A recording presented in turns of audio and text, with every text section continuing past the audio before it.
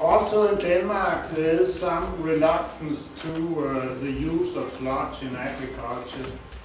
Maybe we need some. Yes. Multitasking. No. But this is just to give one example of the reluctance of using sludge, the opposition of using sludge. And this is from the Corporation of Drinking Water and Wastewater Treatment in Denmark, the suppliers of these services, which is actually the municipalities.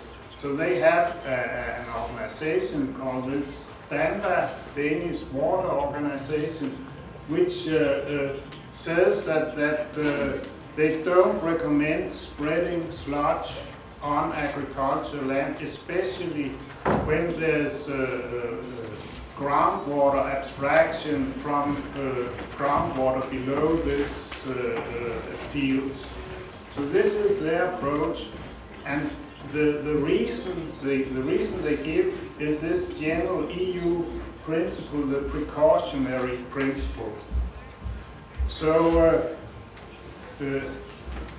this is an example, and yes, and it's a very general argumentation they give. They say there's so many problems with allergy where we don't know the reason. There's so many toxic material in circulation in industries, also in households, which ends up in the sludge. So it's better to use this precautionary principle. So Denmark supports this sludge incineration, which is also widespread in Denmark.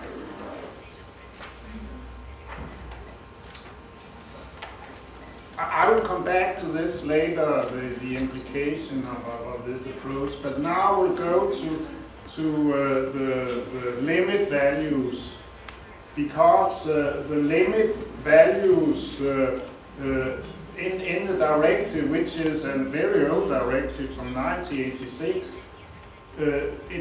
you can say that it's more or less outdated. So, but of course, countries can set more stringent limits than those specified in the directive. This is not only for the sewage sludge directive, this is for all directives, that countries are allowed to set more stringent values. And this is the limit of heavy metals. One line missing? Yes. So you can see that for this heavy metals, the content in sludge accepted according to Danish law on sewage sludge is much lower, especially for the most toxic heavy metals like cadmium and mercury. But also for the other heavy metals, the only one that's not more stringent values is for copper, which is also a nutrient actually on the fields. Then the directive does not specify limit values for persistent organic pollutants. And they are very widespread in use also in both industries and households. So in the Danish legislation there is specified limit values for this persistent organic pollutants. And we need the next box also, there is some of these limit values as specified in the legislation, the Danish legislation on sewage sludge. Okay, the directive not only specifies the content of heavy metals have limit values for the content in the sludge, but also on the land where you put your sewage sludge, so you don't build up very high levels of heavy metals. And here we have the limit values in the directives, and also here Denmark has some more stringent values in their legislation.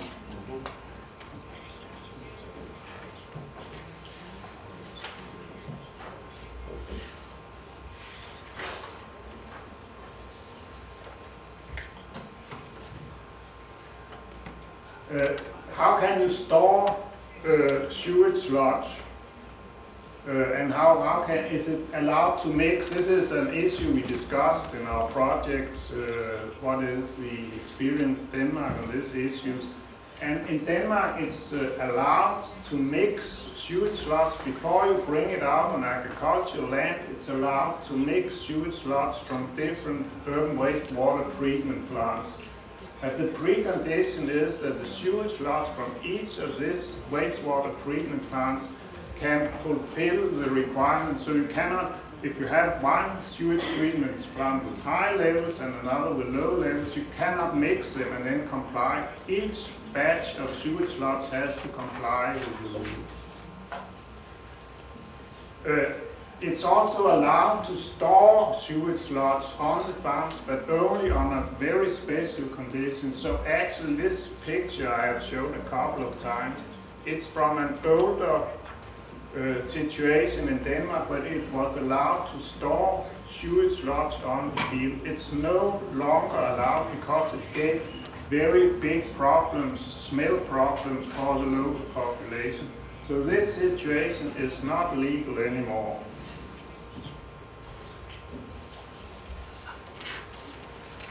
Okay. Then I will say something about spreading sewage sludge. And the first thing is that you don't need a permit to spread sewage sludge on agricultural land.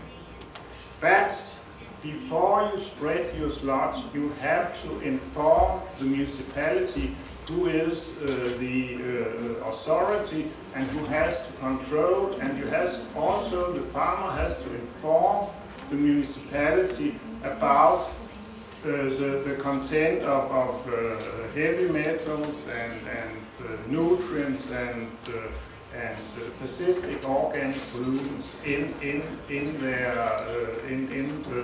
the sludge that they are going to spread. So they have to hand over some kind of declaration which follows the sludge to the municipality, which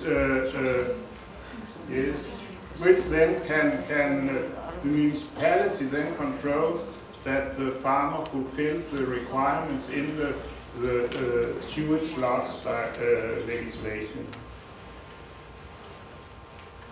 So this is, you can also say that the legislation is so detailed that you don't, if you make a permit, a special permit for spreading sewage sludge, it would just be a repetition of what's already in the legislation.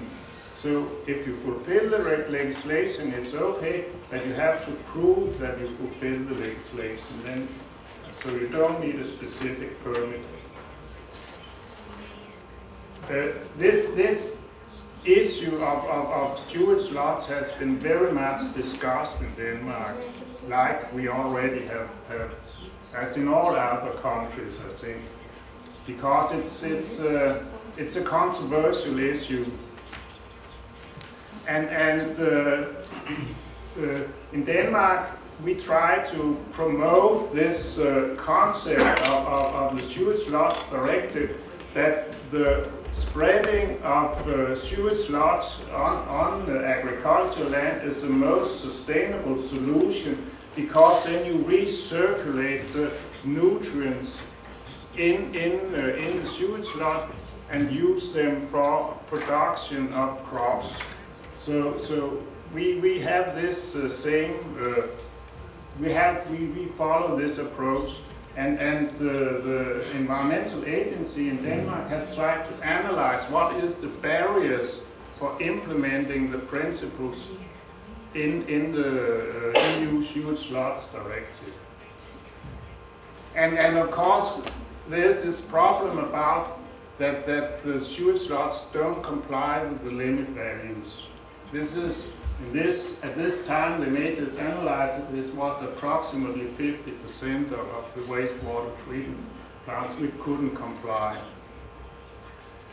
Then, as we also already have discussed, there's some problems in cooperating with the farmers. They want, because of this bad reputation of sewage sludge, they are reluctant to use it, even though it's an economic advantage for them. But there could be some problems also.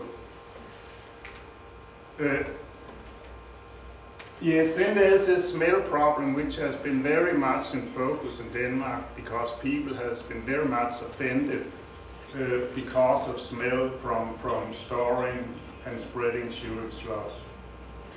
Then there's this very complicated procedures that you have to follow as a farmer to use the sewage sludge.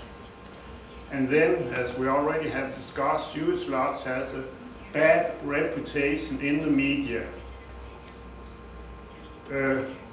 Then also the sewage sludge producers, the urban wastewater treatment plant, has to market their product towards the farmer. The farmers can choose between this product and chemical fertilizer. They have other possibilities. So this is some marketing is needed, and of course it has to be price competitive also.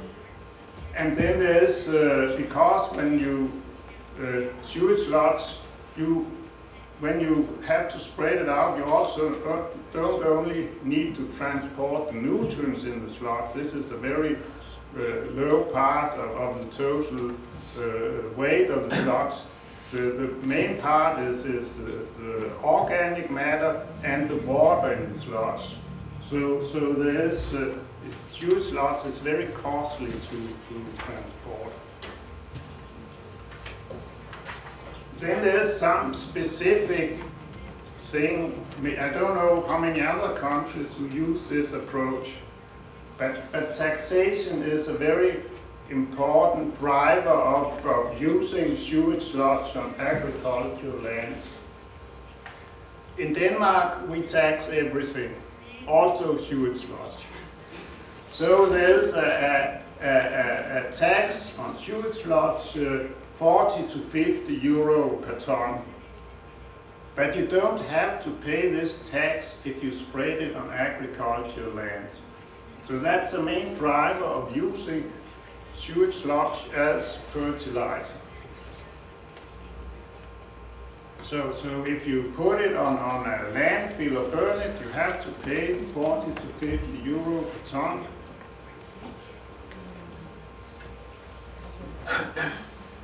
But not if you spread it on agricultural land.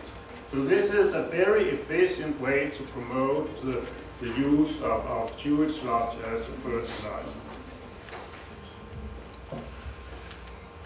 Okay, this is a very popular way of treating sewage sludge, putting them on such reed beds where they can lay for a period, maybe several years, and during that time the sludge is dewatered, the organic matter is decomposed, and also the pathogenic organism disappears from the sludge. So this is an efficient way to treat sludge, but of course it's also, you need a lot of land to do it this way.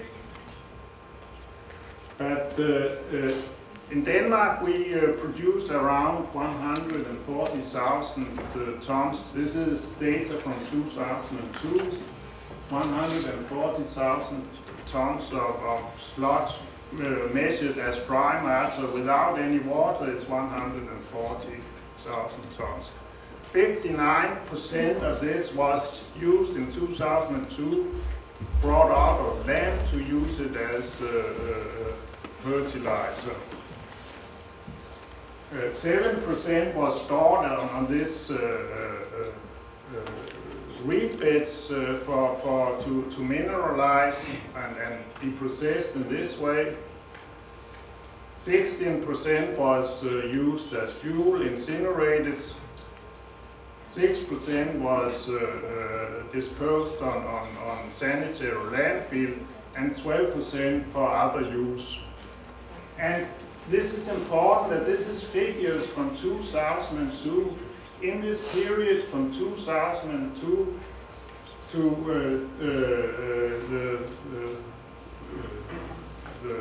2011 to 12, there's been a marked increase in the amount of sludge brought out to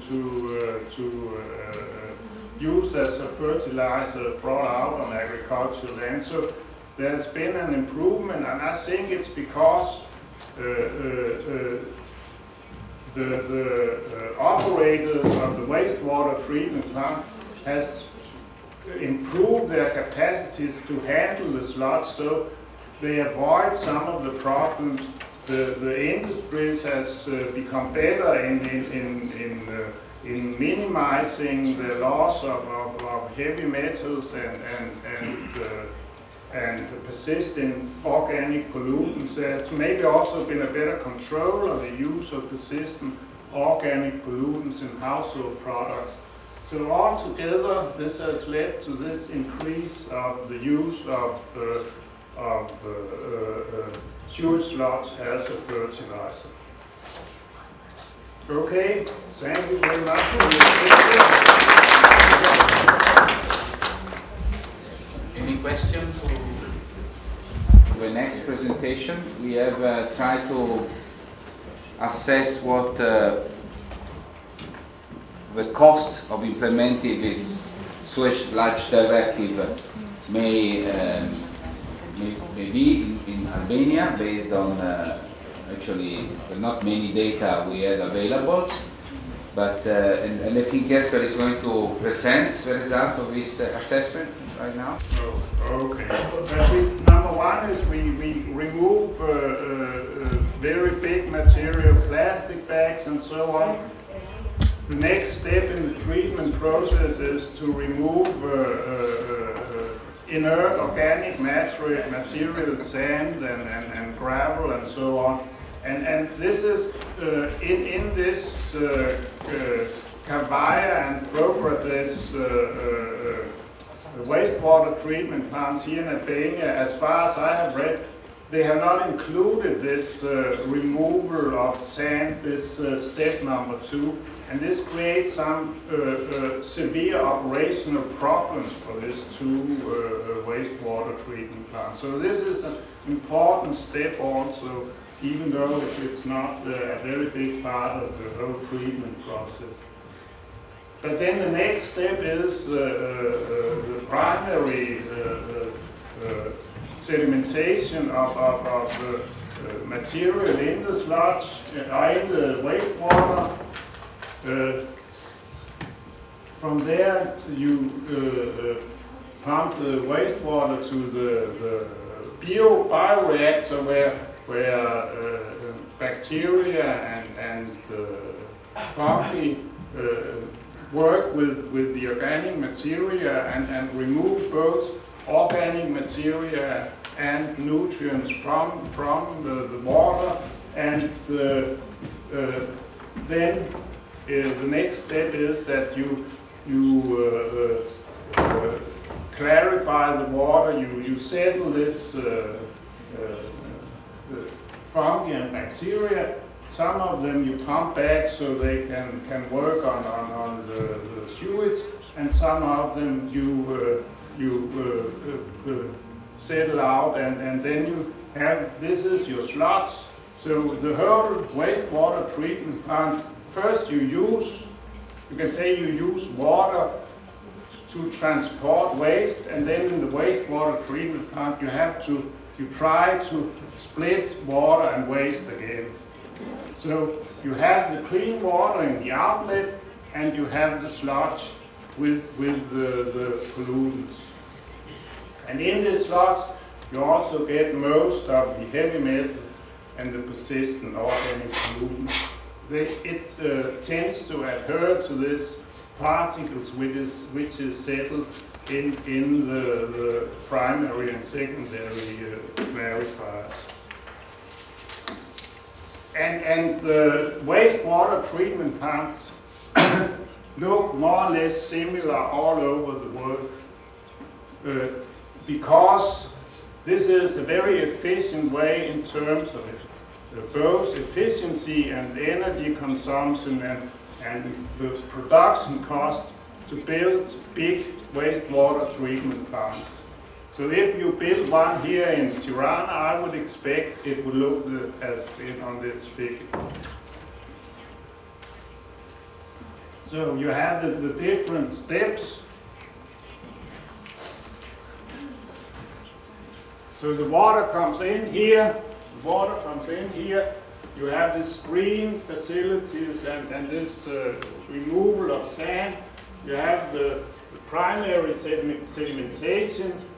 You pump it here to the organic, what was it called? Bioreactor, and then here you remove the bacteria and the fungi which has worked on the material in the wastewater, and from this you produce sludge, which is then digested, processed in these tanks, and then they can be further pumped to these reed beds that I'm talking about for further processing.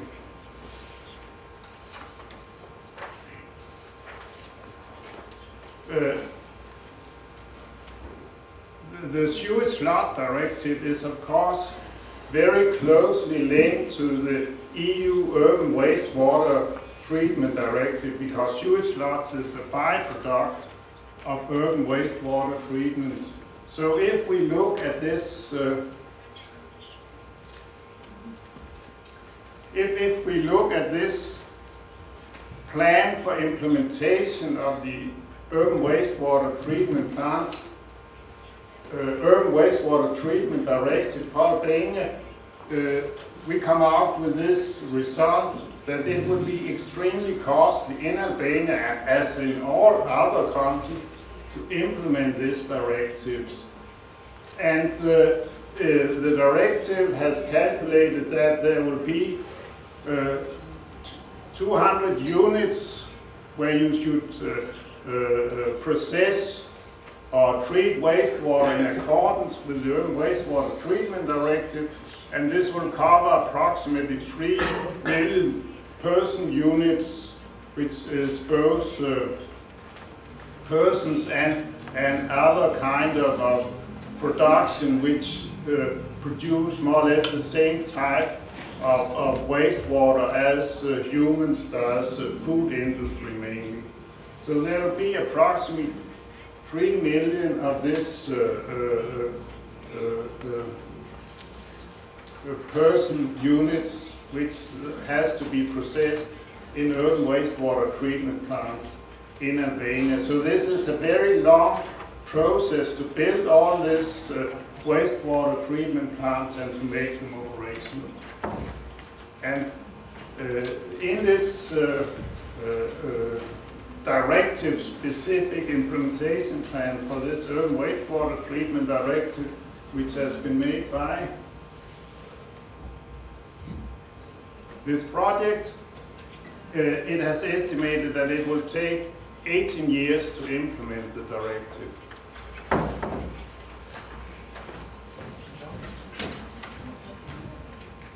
So what actually as a sewage sludge is a part of the whole wastewater production of sewage sludge is a part of the whole wastewater treatment process. You cannot take it out and say this has a separate cost of producing sewage sludge.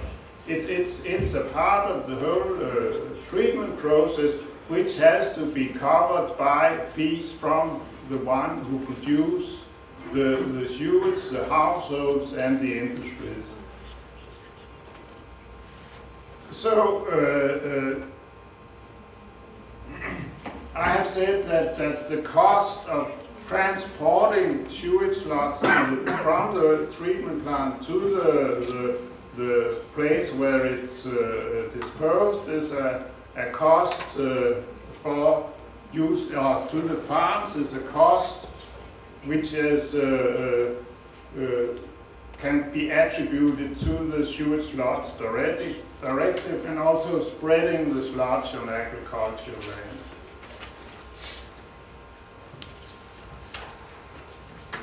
I will just go back to another issue, the timing of this implementation. So you can see that it's not a very complicated directive to transpose into Albanian legislation. It's compared to many other directives, it's relatively simple. So it's not that takes time. What takes time is, of course, to build all the wastewater treatment plants. And then I have said that if it's this implementation is in parallel with the wastewater treatment plant, you have to add some additional year before all the sludge which is produced from the wastewater treatment plant is ready for spreading on agricultural land. So I have added some extra 3 years to this 18 years. And here's a more specified, I'll not go through this, it just shows all the requirements of the sewage sludge directive and which authorities that is responsible and the timing of when these different requirements could be implemented in practice here in Albania.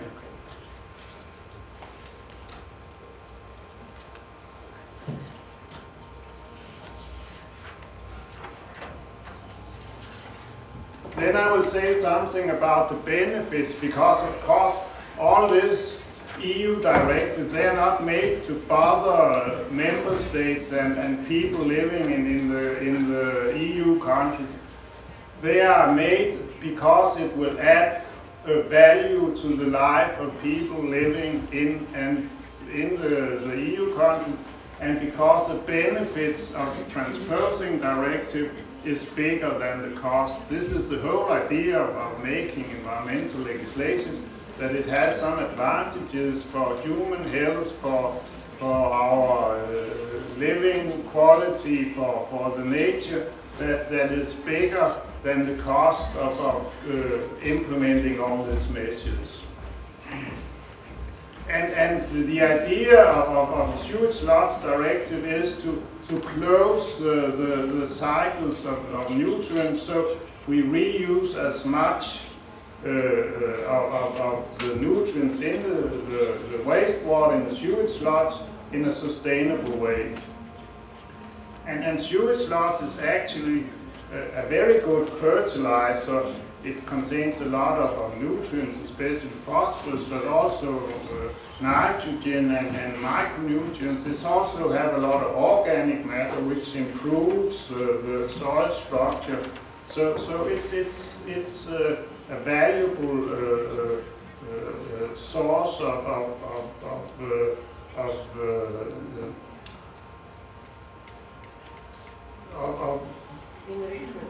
yes, enrichment of what more of fertilizing the soil. So you can calculate what is actually, if you just the value of nitrogen and phosphorus, not of the micronutrients or the structure improvement, but the value of nitrogen and phosphorus, if you compare with what would be the cost to buy these nutrients instead in chemical fertilizer, you can come out with this value of approximately the value of, when fully implemented, when the wastewater treatment directive is fully implemented, the value of the nutrients in the sludge will be around €4 million per year. And then we have also made some calculations of the costs. There's some running cost and some capital costs. And the capital cost is mainly some technical assistance project to do training and make databases and so on. And this is, of course, a minor part of the total cost. But you can see here that the main cost is the transport of the sludge from the urban wastewater treatment plant to the farmers. And you can say maybe this should not be a cost for implementing sewage sludge directive, because if you want to use it as fuel in some incineration plants, or if you want to use it in the cement industry, or if you should dispose it on a sanitary landfill, you will also need to transport it. So you, in a way, you can say that you can take out this transport, which is the major part of the total cost. So then the dominating cost will be the cost for spreading the sludge on agricultural land. Okay, this was my last slide. Thank you.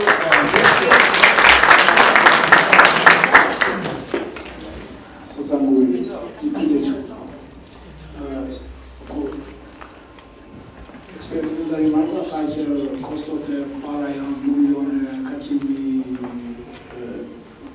milioane euro, dar totul pe ei vende în cazul de 2,5 milioane euro. Deci, la asta și costul o să taxa per persoană, per familie. O să ne prendi per familie. Înțeles. Eu înțeles. Metro voi, asta e o călărie să nu știu. Înțeles. E costul tău operativ, sunt costul tău realizabil. Mentre timp de teme vicini valori, mai bine să tare.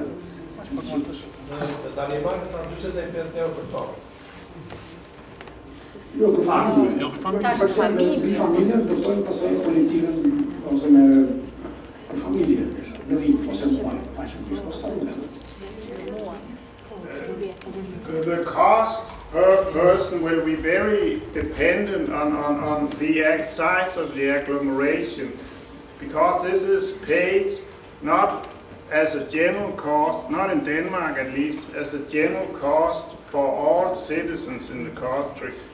Of course, this is based on the polluter pays principle, so the individual household and the industries has to pay in relation of how much water they use and how much wastewater they produce. You can monitor this in each and every household. This is done in Denmark, so you pay per cubic meter. But then it's much cheaper this unit cost is much lower in big cities with big treatment plants, because it's more efficient to run them than in small cities with small wastewater treatment plants. This has been a very controversial issue also, because when the poor people which lives in small villages in the more less wealthy parts of the countries, they are paying the highest fees for sewage services. So this can be a controversial issue, this polluter pays principle. Okay, but the question was how much pay family But you per year, average price. Yeah, but if we go back, we can calculate it ourselves. If we go back. No, not in Denmark. In Denmark? Yeah. But I have to look it up. I don't have the figure actually. Yeah. But I know it's very, very different from household to household. How is calculated for Albania?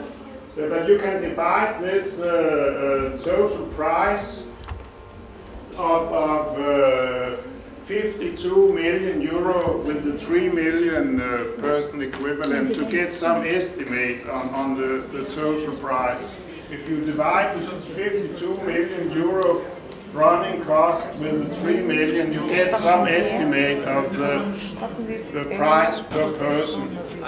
Politika ndeksteti, kur jemi në kushtet e një komune apo e një zone me banim në jashtë qytetit, një zonë suburbane, që mund të jenë 200 apo 500 apo 100 familje. Sa më vogël, sa më e madhe, aq më rentable. Po kur është më vogël, çfarë ti mendjesh ti? Se ne kemi shumë tilla. This is actually in Denmark, this is not agglomeration based, it's municipality based. So you have municipalities which have a lot of those small agglomerations and big agglomerations. They pay, you make a mean of all this, so it's not based on the individual treatment plant, it's actually based on the municipality. So you pay all the household in this municipality pays the same unit cost for disposal of wastewater. So in this way you can cover some of the cost of this small villages. The experience in Greece for agglomerations, say below 10,000 PE, because you're absolutely right, in bigger agglomerations the economics are totally different. But for the wastewater, urban wastewater direct implementation, which means sewage system and treatment plant, it's in the figure of 1,000 to 1,500 euros per capita. That's the rough estimate that we have for this kind of population. But if we look at bigger cities, of course, it's much cheaper. It's much cheaper. But for the big sum, below say 10,000, it's around this figure, 1,000, 1,500. Sometimes we have in very spread agglomerations we have a much higher cost, but then we drop them out because we think that we should concentrate on whether the density is adequate enough to provide a reasonable cost. The question I would like to ask is this sludge tax that you mentioned, yes. 40 to 50. Is it an old tax? When was it introduced in Denmark, if you remember roughly? Yeah, it's many years.